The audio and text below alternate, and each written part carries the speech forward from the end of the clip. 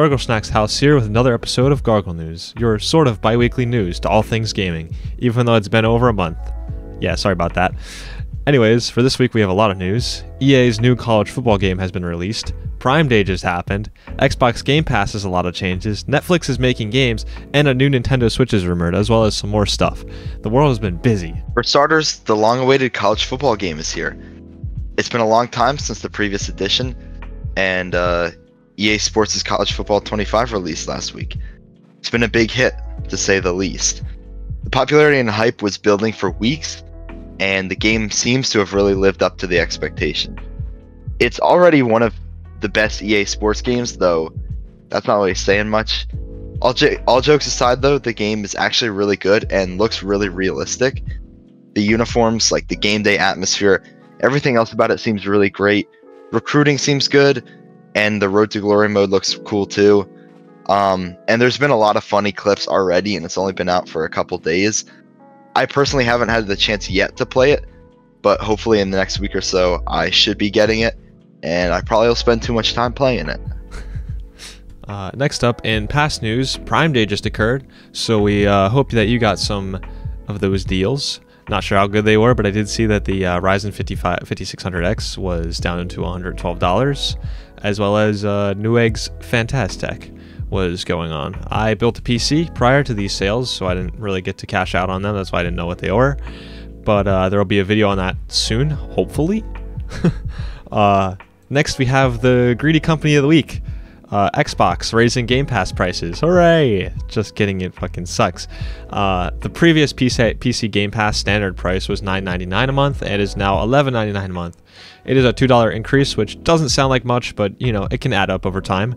They're also making big changes to the way that Game Pass is on console. If you already have a subscription, it'll stay the same, but if you're new, it will now be $14.99 a month, and you won't have access to the day one games, just Xbox's back catalog, similar to the way that EA Pass functions. The new price for Game Pass Ultimate is $19.99 a month, and Xbox Live Gold annual price is now $74.99 for the year instead of $59.99. Thankfully, for Game Pass, if you already have a recurring subscription, your price won't change until September 12th, 2024, but for anyone who just canceled and is now resubscribing, you'll already be paying the new prices. In other Game Pass news, Modern Warfare 3 might be coming to Game Pass. It's been rumored that it's coming very soon, which would be crazy and historic, since Call of Duty games are usually not on Game Pass. I don't know if they ever have been. It would have been a long time ago if they ever were. But if Modern Warfare 3 comes to Game Pass, it could open the gates for following Call of Duty titles to follow, which would be interesting. It would really be interesting. Moving on from Game Pass, in an interesting turn of events, Netflix is stepping into the gaming world too. I wonder if they'll also slap a subscription onto this, just like another subscription for everybody else to enjoy.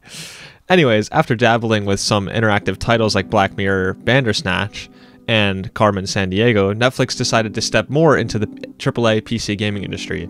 Before that, they also made their own version of Minesweeper for mobile, and they have other interactive games like Cozy Grove, Camp Spirit, and The Case of the Golden Idol. The world of gaming for Netflix seems pretty confusing, but I imagine that they're trying to follow the most profitable and mainstream way of making games, like mobile and weird interactive games.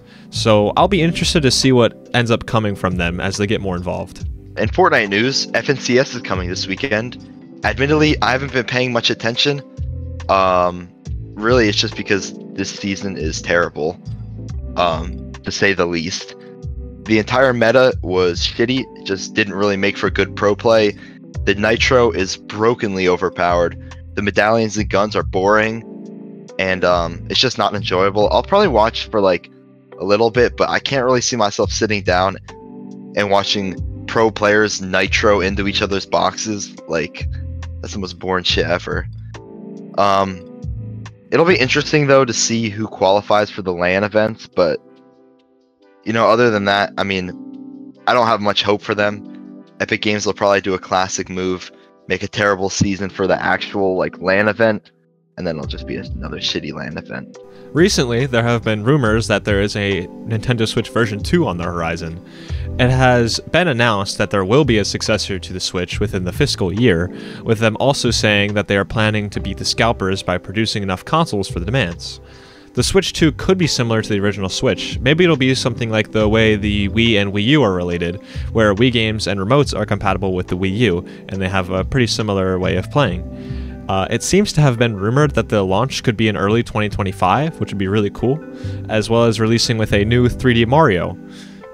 Maybe this can even lower the prices for the original Switches, so I'm excited to see what Nintendo brings us. The Olympics could be adding a new event, as Olympic esports could be coming in the future, as the International Olympic Committee announced a 12-year partnership with Saudi Arabia to host the event.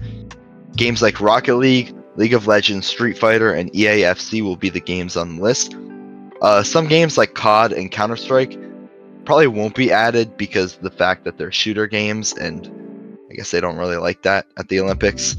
The CEO of G2 Esports says that the Olympics will put gaming, and he says, quote, at the same level as the Winter and Summer Olympics. To be fully honest, it's a brain dead take. Esports will never be the same level as like actual Olympics and actual sports, especially with their selection of games. Like, is there really going to be millions of people watching League of Legends? Like no, that's not going to happen.